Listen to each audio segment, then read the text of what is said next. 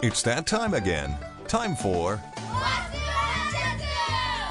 Welcome to the Wolf Cabin here at Potter Park Zoo. Come on in and take a look. We have two female wolves here at the Potter Park Zoo. We have Bella, our 12-year-old, who's a light-colored one. Then we have our beautiful slate gray Tala, who is our 3-year-old. Even though this species of wolf is called the gray wolf, they range in color from pure black to pure white and just about every color in between. Because their trot is so smooth, wolves can cover up to 50 miles in a day. All current breeds of dogs have wolves as their common ancestor. And just like your dog, our wolves love bones too. Traditionally, in a lot of cultures, wolves have got a bad rap.